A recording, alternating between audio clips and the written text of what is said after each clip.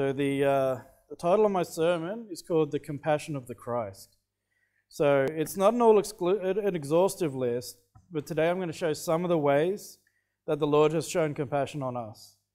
He is a God of compassion and mercy and long-suffering and loving kindness. So we should show the kindness and compassion to our brothers especially, but also to strangers. And I do want to say this, that not all who say they're Christian are your brothers.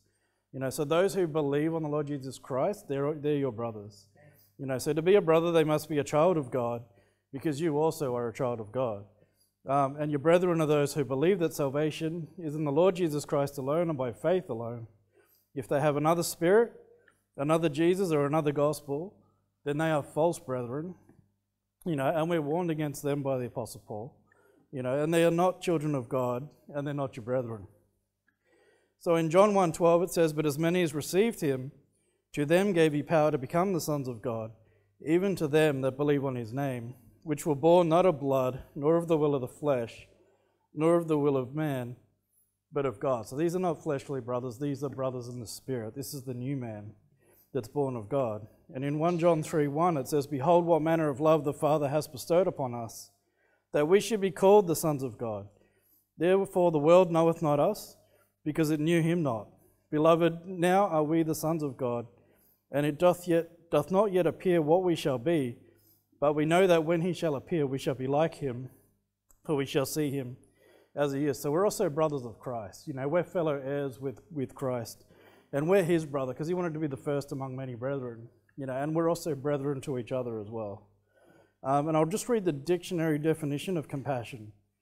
It's sympathetic pity and concern for the sufferings or misfortunes of others. And some synonyms can be pity, sympathy, empathy, understanding, care, concern, tender-heartedness, soft-heartedness, warm-heartedness, warmth, love, brotherly love, tenderness, gentleness, mercy, feeling, consideration, kindness, kind-heartedness, and charity. And these are the attributes that we should have, especially for our brethren, because we see the Lord have these same attributes toward us, and we should obviously, to be more like Christ, we should use his example that he left for us. So when Christ came down, he came down as a man with the same temptations and infirmities that we have. In Hebrews 4:14 it says, "Seeing then that we have a great high priest that is passed into the heavens, Jesus the Son of God, let us hold fast our profession. For we have not an high priest which cannot be touched with the feeling of our infirmities, but was in all points tempted like as we are, yet without sin. Let us therefore come boldly into the throne of grace, that we may obtain mercy and find grace to help in time of need." And as Brother Kevin was reading through Hebrews 5, I saw verse 2, it says, "Who can have compassion on the ignorant and on them that are out of the way, for that he himself also is compassed with infirmity." So God came down to feel what we feel, to understand what it's like to be us, to be human, to just understand what it's like to live on this earth. So he understands when we go through infirmities, and that's why we can boldly go into the throne room of grace and seek mercy from the Lord, because he understands the infirmities we go through. So he understands all that. How great is it to have a God who does? And that is why we can boldly enter there. And it says that if we... He wants to comfort us. So in 1 John 1:9 it says, "If we confess our sins, he's faithful and just to forgive us our sins and to cleanse us from all unrighteousness." So that's part of the compassion that the Lord has for us, to comfort us through when we sin. We can go to him. We have a mediator with the Father, because Christ came down to this earth and he understands what we go through. That's why he's so forgiving toward us. So the first point is that the Lord has compassion for sinners. A lot of you will be familiar with these verses. Romans 5:8, "But God commendeth his love toward us, in that while we were yet sinners, Christ died for us." And of course John 3:16, "For God so loved the world, that he gave his only begotten Son, that whosoever believeth in him should not perish, but have everlasting life." So just as Christ had compassion on the lost, we should as well. I'll get you to turn to Matthew 9, and we'll read from verse 35.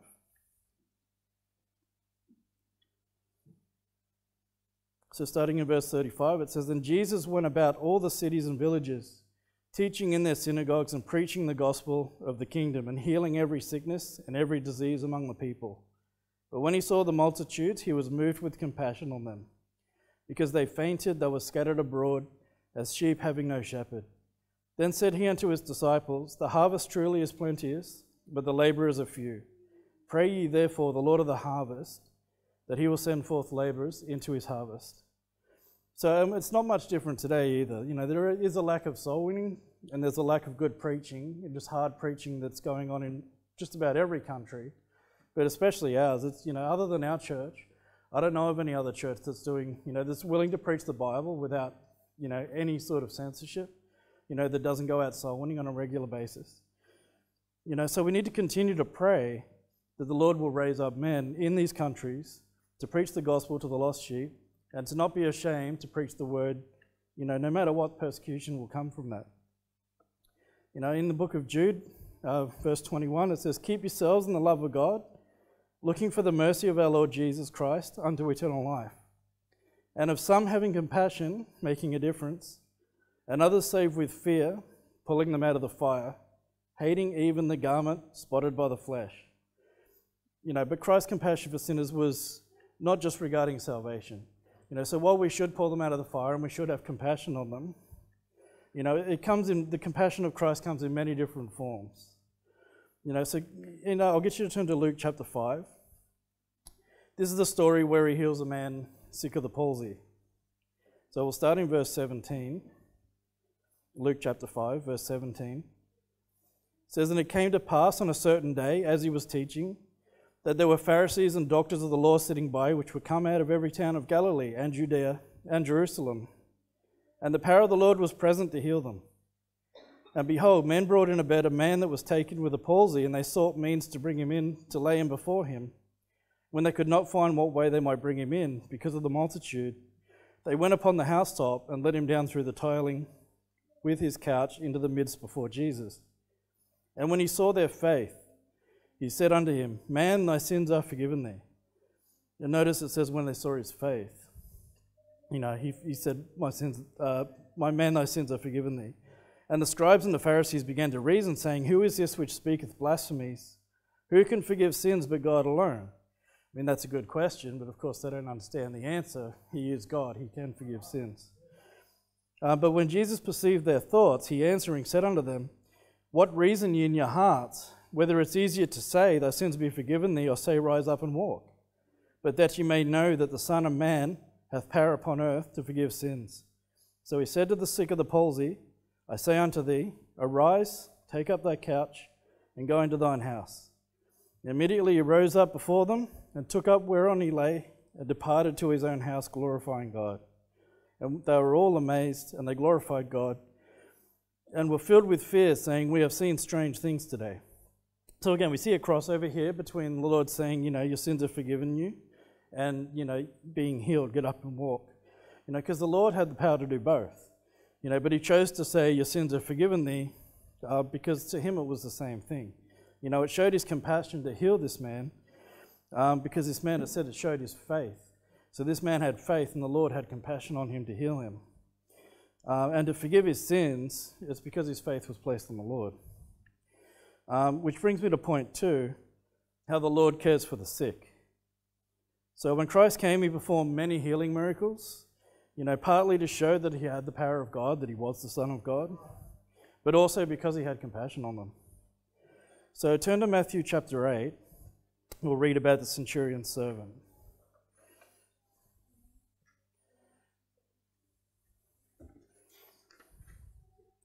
We'll start in verse 5. Matthew chapter 8, verse 5. And when Jesus was entered into Capernaum, there came unto him a centurion beseeching him, and saying, Lord, my servant lieth at home, sick of the palsy, grievously tormented. And Jesus said unto him, I will come and heal him.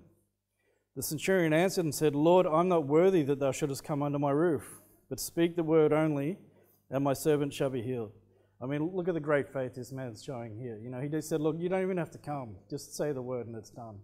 He understood the word of God has power.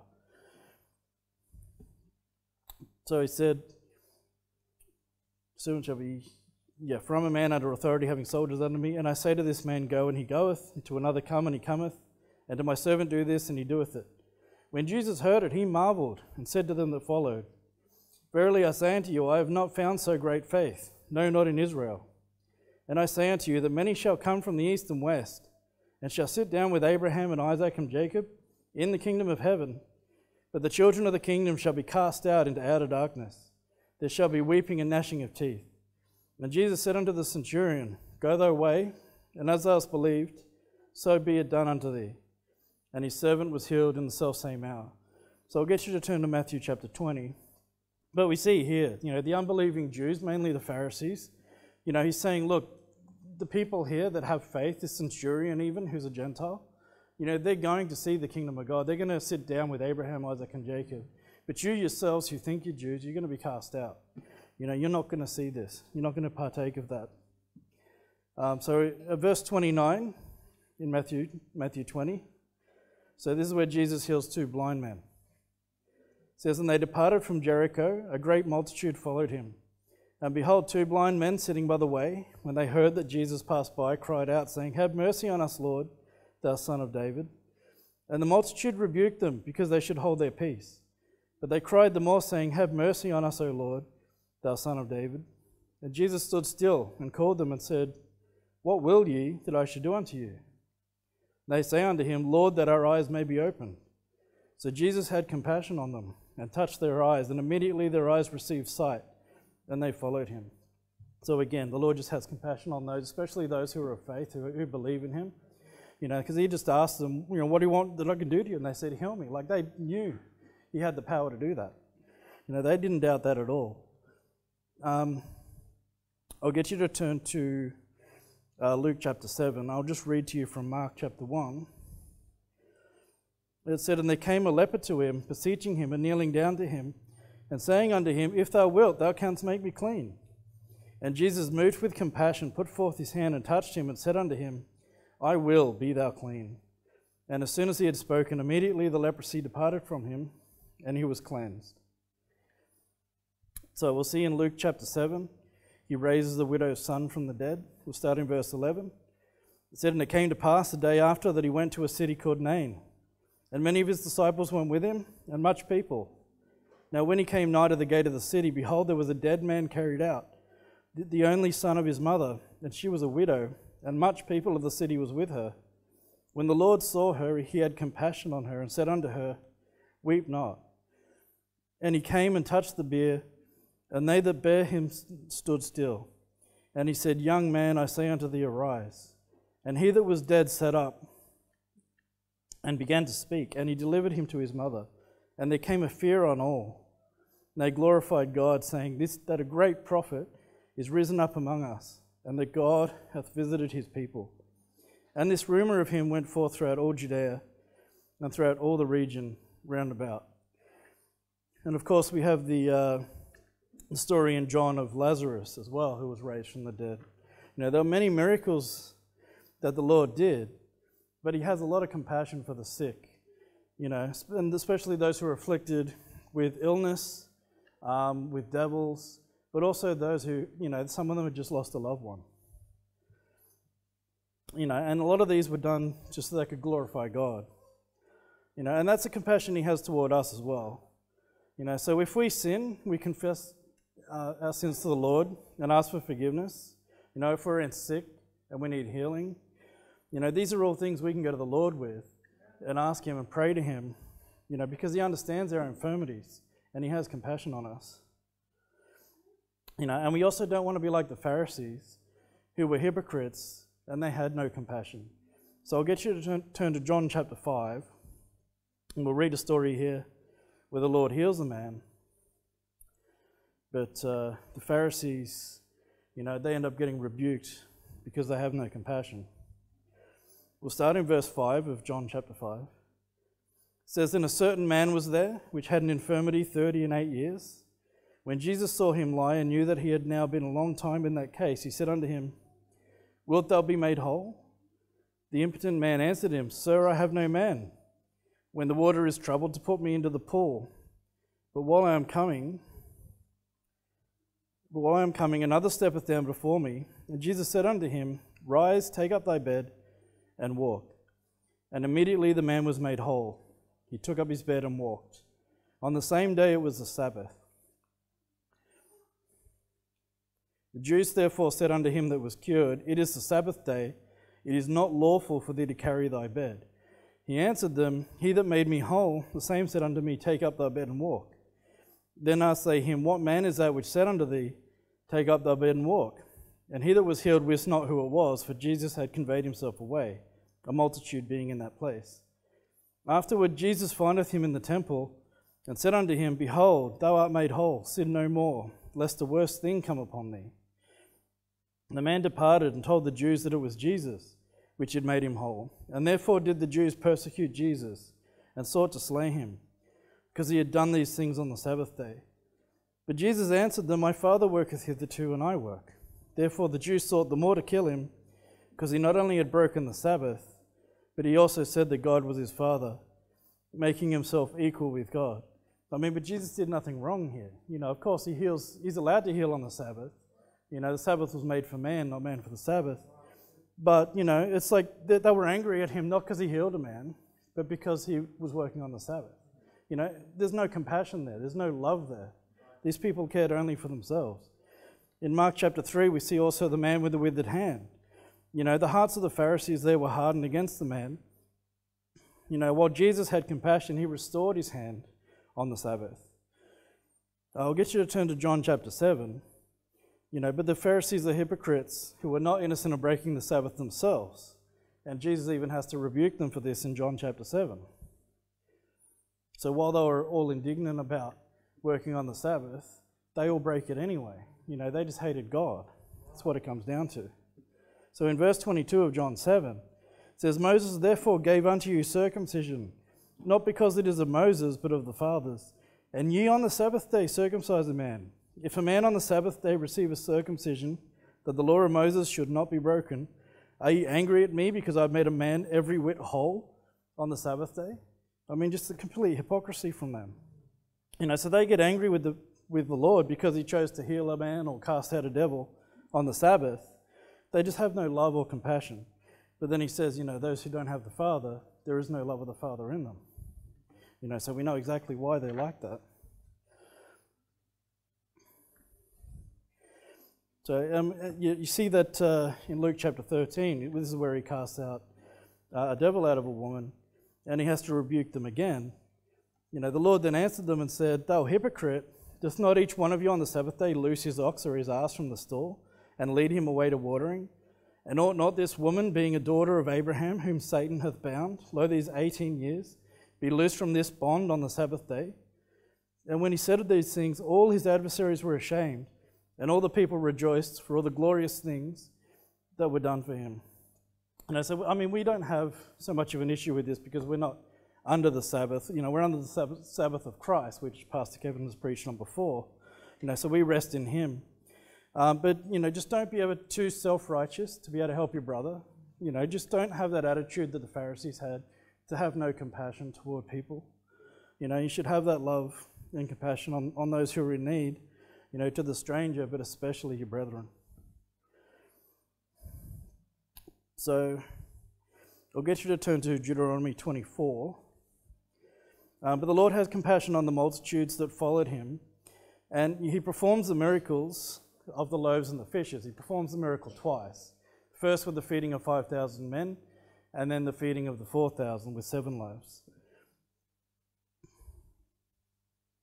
But he also has provision for the fatherless and widows. I preached this in the sermon when I preached on Ruth.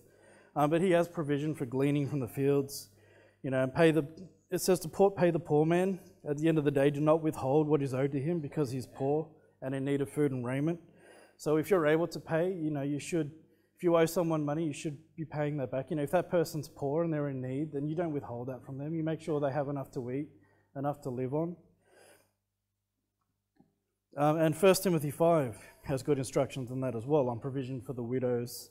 But I did cover a lot of that before. But we'll just read from Deuteronomy 24, verse 12. It says, And if the man be poor, thou shalt not sleep with his pledge.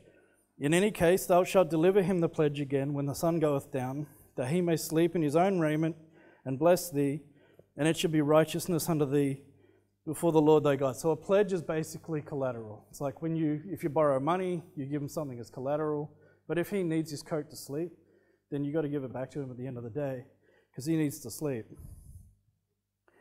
It says, thou shalt not oppress an hired servant that is poor or needy, whether he be of thy brethren or of thy strangers that are in thy land within thy gates. And thou shalt give him his hire, neither shall the sun go down upon it, for he is poor and setteth his heart upon it, lest he cry against thee unto the Lord, and it be sin unto thee. So again, we see that if you're withholding wages from employees, because you just don't want to pay them and they're poor and they need that money to eat, they need it for the heating, whatever, you got to pay them. That's sin before the Lord. Because if they cry unto the Lord, you're the one who's going to get punished for that. And you absolutely should be. It's wicked. It says, the fathers shall not be put to death for the children, neither shall the children be put to death for the fathers. Every man shall be put to death for his own sin. Thou shalt not pervert the judgment of the stranger, nor of the fatherless, nor take a widow's raiment to pledge. But thou shalt remember that thou wast a bondman in Egypt, and the Lord thy God redeemed thee thence. Therefore I command thee to do this thing. When thou cuttest down thine harvest in thy field, and hast forgotten a sheaf in the field, thou shalt not go again to fetch it. It shall be for the stranger, for the fatherless, and for the widow, that the Lord thy God might bless thee in all the work of thine hands. So again, it's about not withholding from those who are in need. So we see something similar in Leviticus 19 as well, but I covered that in the last sermon. But these are the provisions that the Lord has instituted for the poor, the fatherless, and the widows. And it shows his compassion towards those, especially those who are in affliction, whether they be poor or widows, or just need healing, or, just whatever state they're in. And these are the many times that he showed compassion to the people in Israel. I'll just read these through for you, but I'll get you to turn to Micah chapter 7, and I'll just read some of these for you, where the Lord had compassion on Israel. In 2 Chronicles 30 verse 9, it says, for if you turn again unto the Lord, your brethren and your children shall find compassion before them that lead them captive, so that they shall come again into this land. For the Lord your God is gracious and merciful, and will not turn away his face from you, if you return to him. In 2 Chronicles 36 verse 15, it says, and the Lord God of their fathers sent them by his messengers, rising up betimes, and sending, because he had compassion on his people and on his dwelling place. Psalm 78 verse 37, for their heart was not right with him, neither were they steadfast in his covenant. But he, being full of compassion, forgave their iniquity, and destroyed them not. Yea, many a time turned he his anger away, and did not stir up all his wrath. Psalm 86 verse 15, but thou, O Lord, art a God full of compassion, and gracious, long-suffering, and plenteous in mercy and truth. Psalm 111 verse 4, he hath made his wonderful works to be remembered. The Lord is gracious and full of compassion.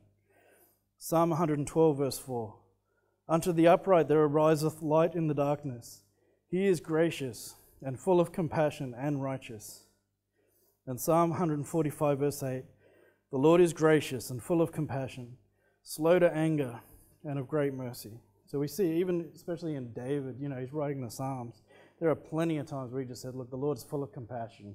He's gracious. He's merciful. That's the God we serve. He has that same compassion and mercy toward us. So Micah wrote this in chapter 7. He's speaking of the coming Messiah, which we know is the Lord Jesus Christ. And it's a great description of the Lord and the many great attributes he has, namely compassion, forgiveness, and mercy. So starting in verse 18, Micah 7:18, it says, who is a God like unto thee, that pardoneth iniquity, and passeth by the transgression of the remnant of his heritage? He retaineth not his anger forever, because he delighteth in mercy. He will turn again. He will have compassion upon us. He will subdue our iniquities, and thou wilt cast all their sins into the depths of the sea.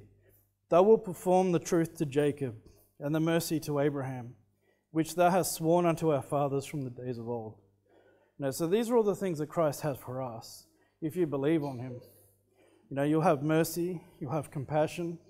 It says he will cast your sins into the depths of the sea. and remember them no more.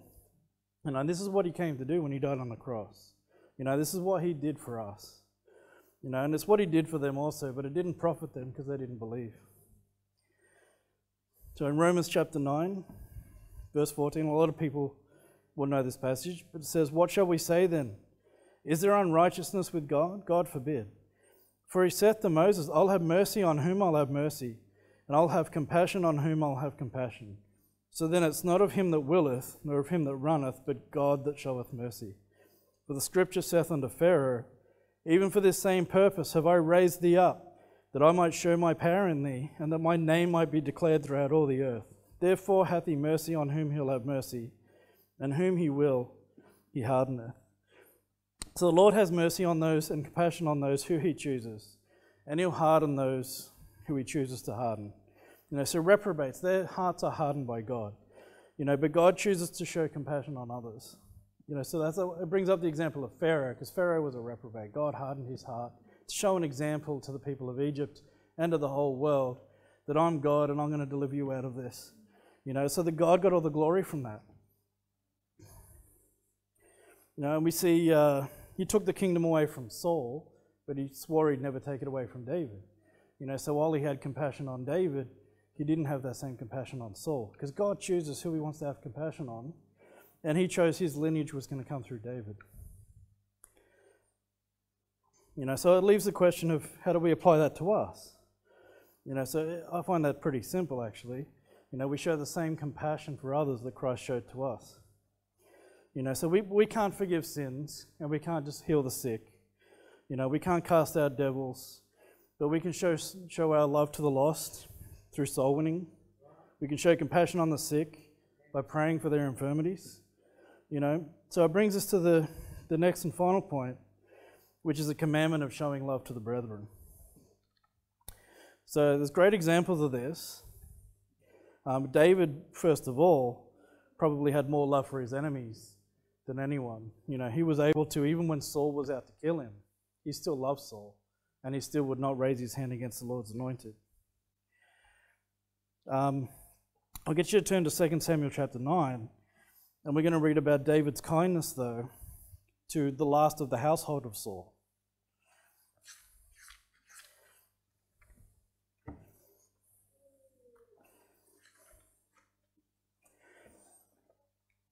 So in verse 1 of 2 Samuel chapter 9, it said, "And David said, Is there yet any left in the house of Saul, that I may show him kindness for Jonathan's sake?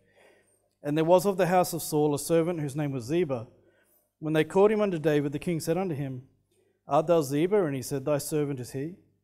And the king said, Is there not yet any of the house of Saul, that I may show kindness of God unto him? And Ziba said unto the king, Jonathan hath yet a son, which is lame on his feet. Now it does explain somewhere else that he was lame on his feet, because when the nurse heard that Saul had lost his kingdom, had been killed, that she fled with the young child in her arms and ended up tripping and causing him to be lame. So this is why he's unable to walk. In verse 4, "And the king said unto him, Where is he? And Ziba said unto the king, Behold, he is in the house of Machir, the son of Amiel, in Lodabar. Then King David sent and fetched him out of the house of Machir, the son of Amiel, from Lodabar. Now when Mephibosheth, the son of Jonathan, the son of Saul, was come unto David, he fell on his face, and did reverence. And David said, Mephibosheth. And he answered, Behold thy servant. And David said unto him, Fear not, for I will surely show thee kindness for Jonathan thy father's sake, and will restore thee all the land of Saul thy father, and thou shalt eat bread at my table continually. And he bowed himself and said, What is it thy servant, that thou shouldest look upon such a dead dog as I am? Then the king called to Ziba, Saul's servant, and said unto him, I have given unto thy master's son all that pertaineth to Saul and to all his house. Thou therefore and thy sons and thy servants shall till the land for him, and shall bring in the fruits, that thy master's son may have food to eat. But Mephibosheth thy master's son shall eat bread always at my table. Now Ziba had 15 sons and 20 servants. Then Ziba said unto the king, According to all that my lord the king hath commanded his servant, so shall thy servant do. As for Mephibosheth, said the king, he shall eat at my table as one of my king's sons. And Mephibosheth had a young son whose name was Micah, and all that dwelt in the house of Ziba were servants unto Mephibosheth. So Mephibosheth dwelt in Jerusalem, for he did eat continually at the king's table, and was lame on both his feet. So again, even though Saul was the enemy of David for many, many years, he sought to kill him for many years, he still had kindness on his best friend Jonathan, on his son, who was a descendant of Saul. So again, we can show compassion on our enemies as we're commanded to do. If David can do it, why can't we?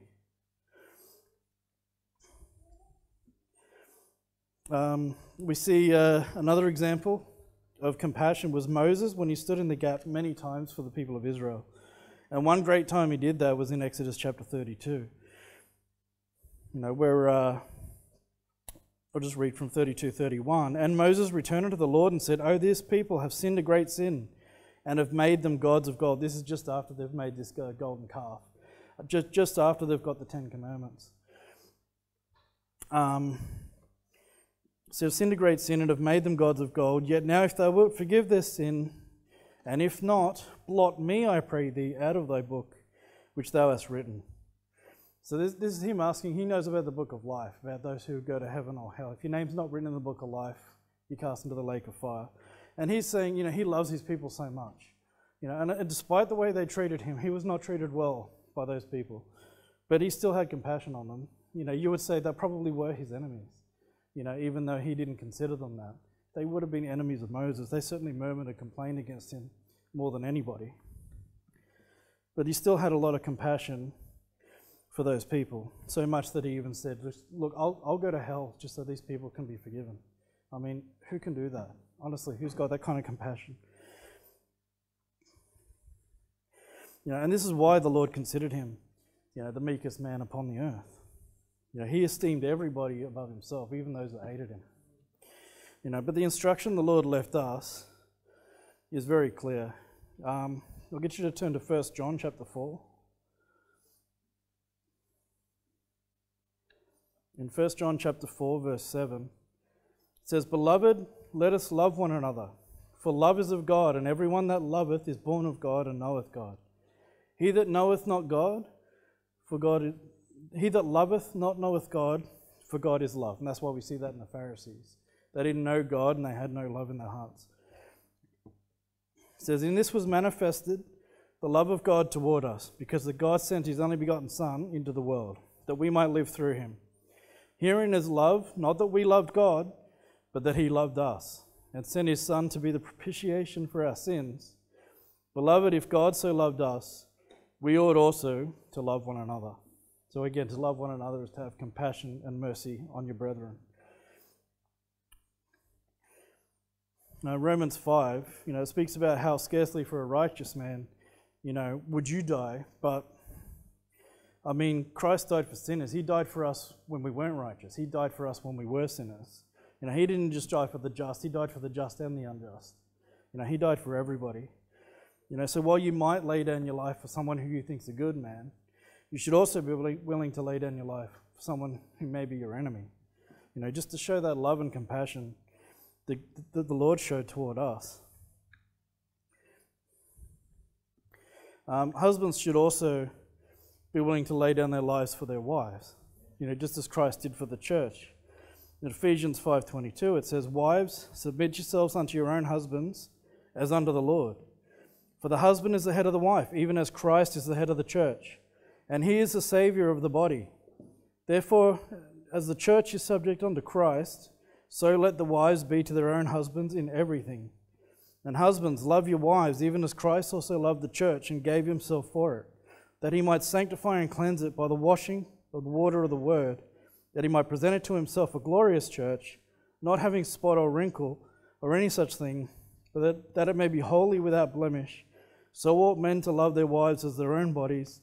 He that loveth his wife loveth himself."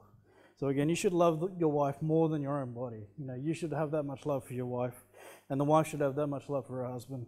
They should be willing, because they're one flesh, there should be that love there, that they're willing to die for each other. We see it again in John chapter 15. It says, "As the Father hath loved me, so have I loved you. continue ye in my love. If ye keep my commandments, ye shall abide in my love, even as I have kept my Father's commandments and abide in his love. These things have I spoken unto you, that your joy may remain in you, and that your joy may be full. This is my commandment, that ye love one another, as I have loved you. Greater love hath no man than this, than a man lay down his life for his friends. And ye are my friends, if ye do whatsoever I command you. And in Matthew 20, it says, he gave his life a ransom for many. And he gave his life a ransom for us, for his brethren. Can you say that you would do the same for your brethren? Would you lay down your life? That's the greatest sign of love and friendship you can show to somebody. Because you esteem them and you love them more than yourself. That's what that shows, that Christ esteemed all of us better than himself. That he came a servant to minister to us. Who else would do that? I'll just read from Matthew 18 as well, the parable of the unforgiving servant.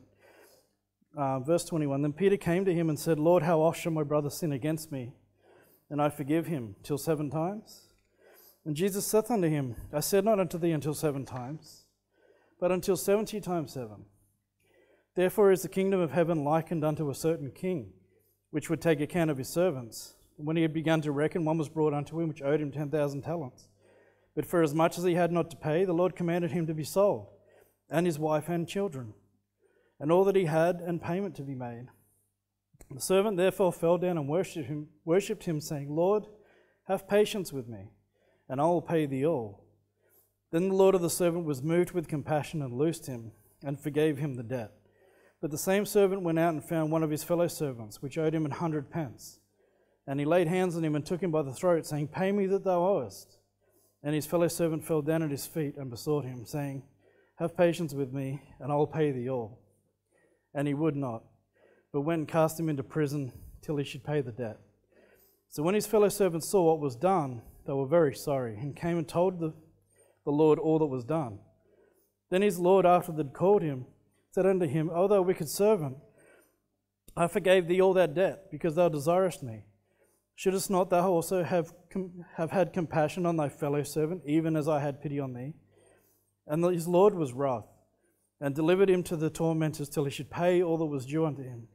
So likewise shall my heavenly Father do also unto you, if ye from your hearts forgive not every brother his trespass. So again, it's about, if you have a problem with your brother, first you should go straight to your brother and try and figure it out. But if your brother owes you something, if Christ has forgiven us of so much, so if you have an argument with somebody and you just need to forgive. If they come to you and say, look, I repent, sorry, you've got to forgive them. It says 70 times 7. Don't hold a grudge against your brother, because you've been forgiven of much more than what he's done to you. I won't go into it as well, but you see the Good Samaritan, you'd be all familiar with the story. But a good neighbour will show mercy and compassion. They're the attributes you will have if you walk in the Spirit. So I'll get you to turn to 1 Peter chapter 3. So now we're going to get into how do we show compassion and do good works. So in verse 8 of 1 Peter chapter 3,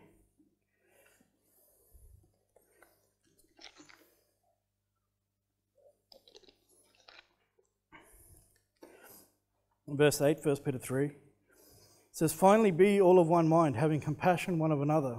Love as brethren. Be pitiful, be courteous, not rendering evil for evil or railing for railing, but contrariwise blessing, knowing that ye are thereunto called, that ye should inherit a blessing. For he that will love life and see good days, let him refrain his tongue from evil, and his lips, that they speak no guile. Let him eschew evil and do good. Let him seek peace and ensue it. For the eyes of the Lord are over the righteous, and the ears are open unto their prayers. But the face of the Lord is against them that do evil. So we see James also. It's another great book on doing good works. But this is speaking about how you deal, like your conversation with your brethren, how you speak to them, how you deal with them.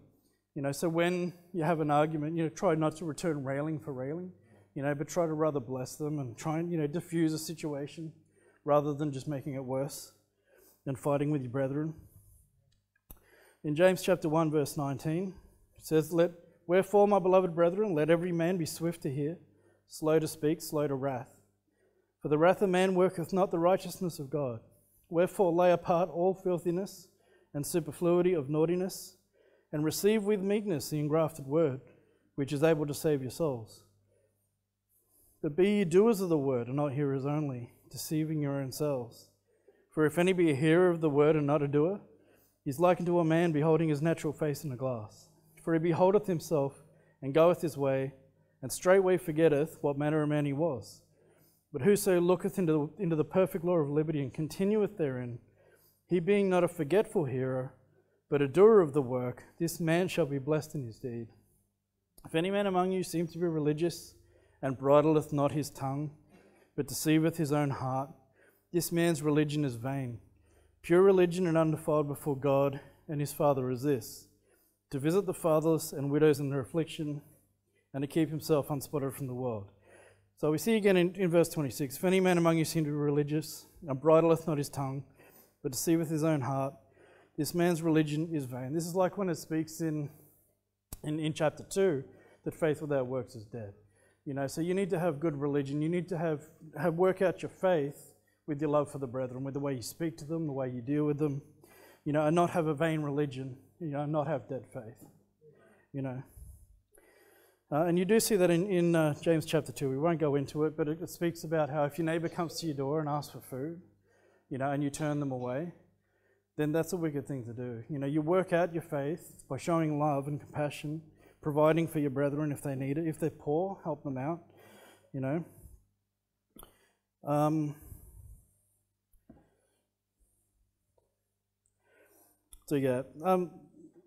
just read the end of Titus, that being justified by his grace, we should be made heirs according to the hope of eternal life, a faithful saying, and these things will I that thou affirm constantly, that they which have believed in God might be careful to maintain good works.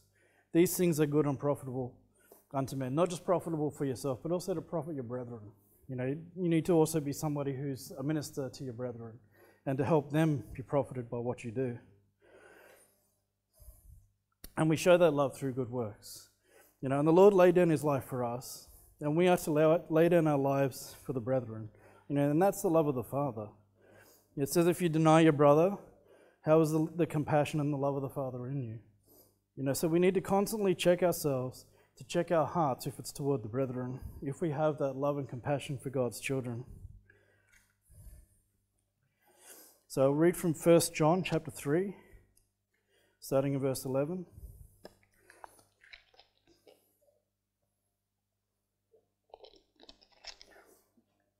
So 1 John 3, verse 11. For this is the message that was heard from the beginning, that we should love one another, not as Cain, who was of the wicked one, and slew his brother. And wherefore slew he him? Because his own works were evil, and his brother's righteous. Marvel not, my brethren, if the world hate you. We know that we are passed from death unto life, because we love the brethren. He that loveth not his brother abideth in death.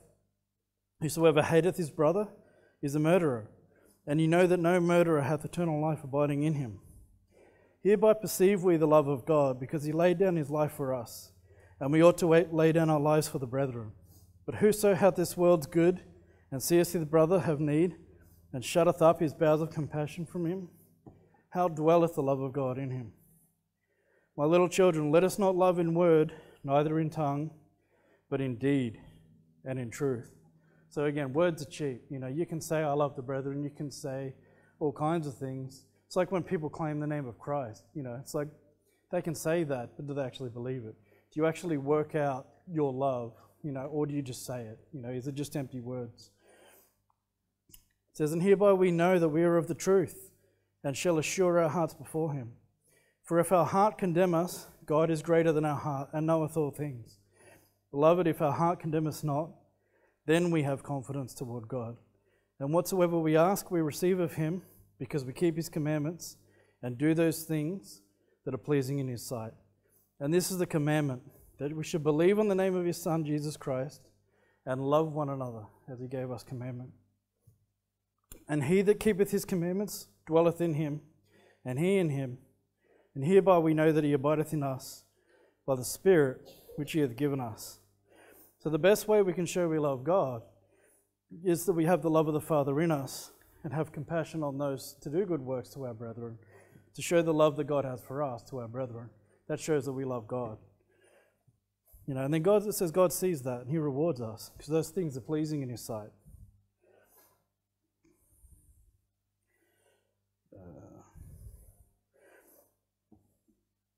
So in James chapter 5, starting in verse 10, it just says, "Take my brethren the prophets which are spoken in the name of the Lord, for an example of suffering, affliction, and of patience.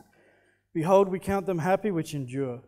You have heard of the patience of Job, and have seen the end of the Lord, that the Lord is very pitiful and of tender mercy. But above all things, my brethren, swear not, neither by heaven, nor by the earth, neither by any other oath, but let your yea be yea, and your nay, nay, lest you fall into condemnation.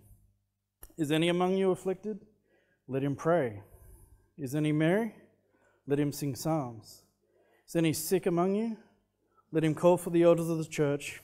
Let them pray over him, anointing him with oil in the name of the Lord. And the prayer of faith shall save the sick, and the Lord shall raise him up. And if ye have committed sins, they shall be forgiven him. Confess your faults one to another, and pray one for another, that ye may be healed. The effectual fervent prayer of a righteous man availeth much." So again, if someone's hungry or in want and you're able to meet those needs, then it's your responsibility, if you want to show love to the Father, to meet those needs. If he's fallen, then pick him up. If he's sick, then pray for him. If he's lost and backslidden, then go find him and bring him back. The Lord's love knows no bounds, and we should feel the same about the brethren.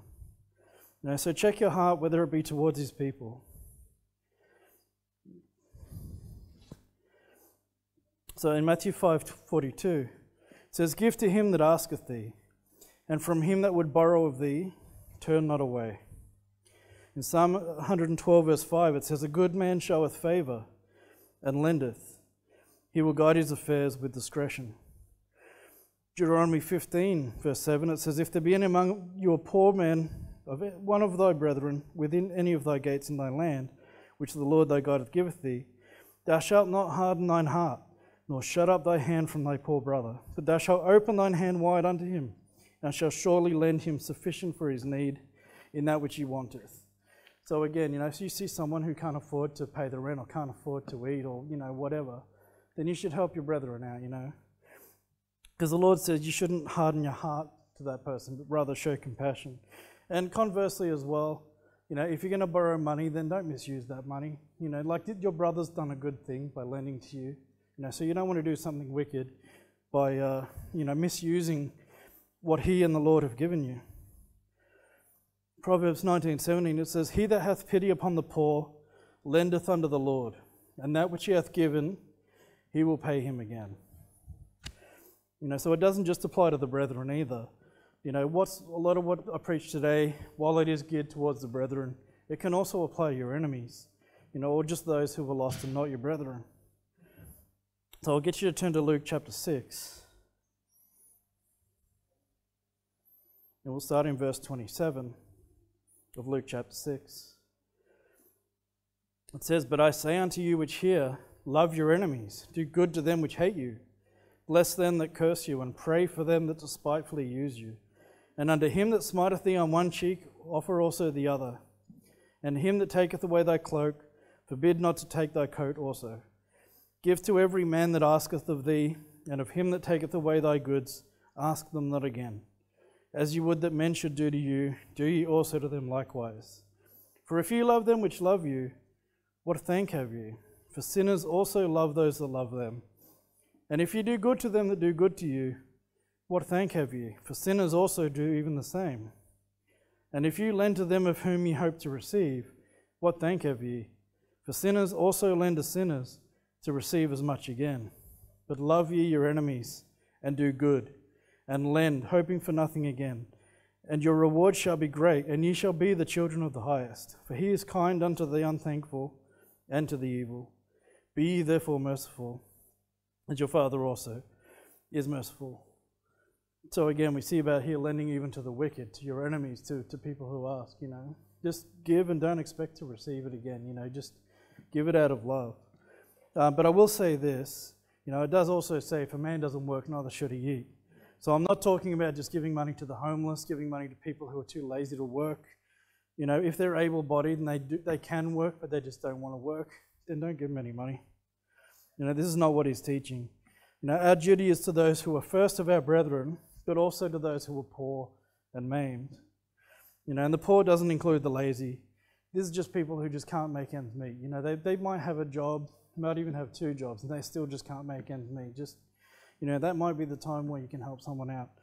You know, if they come to you, don't close up your bowels of mercy and refuse them. So,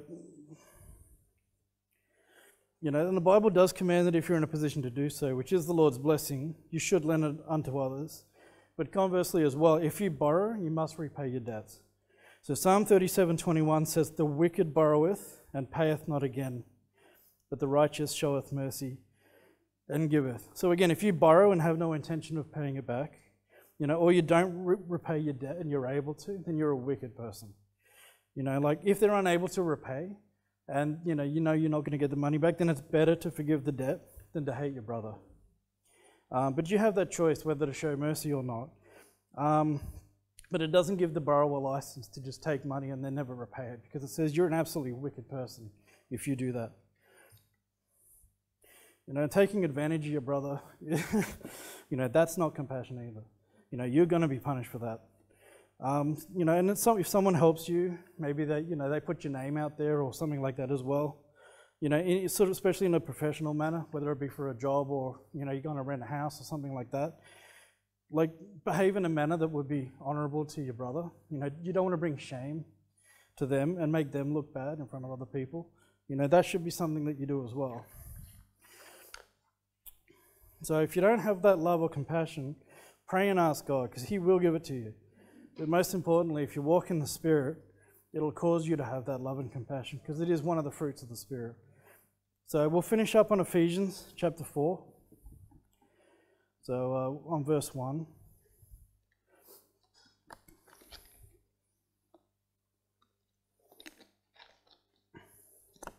So Ephesians 4 verse 1. It says, "I therefore, the prisoner of the Lord, beseech that ye walk worthy of the vocation wherewith you are called, with all lowliness and meekness, with long suffering, forbearing one another in love, endeavouring to keep the unity of the Spirit in the bond of peace." We'll move down to verse 20. It says, "But ye have not so learned Christ, if so be that you have heard him and have been taught by him, as the truth is in Jesus, that ye put off concerning the former conversation the old man, which is corrupt according to the deceitful lusts, and be renewed in the spirit of your mind, and that ye put on the new man, which after God is created in righteousness and true holiness.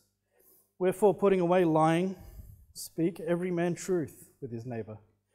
For we are members one of another. Be ye angry and sin not. Let not the sun go down upon your wrath, neither give place to the devil. And let him that stole steal no more, but rather let him labour, working with his hands the thing which is good, that he may be able to give to him that needeth. Let no corrupt communication proceed out of your mouth, but that which is good to the use of edifying, that it may minister grace unto the hearers. And grieve not the Holy Spirit of God, whereby ye are sealed unto the day of redemption. Let all bitterness and wrath and anger and clamour and evil speaking be put away from you, with all malice. And be ye kind one to another, tender-hearted, forgiving one another, even as God for Christ's sake hath forgiven you." So, I'll read from 1 Corinthians 30. You don't have to turn there, you can if you like. But if you forsake the assembly and you don't attend a local church, then how can you possibly work out your faith? And how can you possibly show love to the brethren? You know, because it's the people here, these are our brethren. We're all brethren here. So if you're not part of a local church, you're missing out on a big part of that. You know, in both being blessed by your brethren and being able to be a blessing to them. And that is an important commandment that the Lord gives us, to not forsake the assembly. But I also thought it was interesting, it's no coincidence that one of the synonyms of compassion is charity. You know, that's one of the ways you work out compassion. Let's see.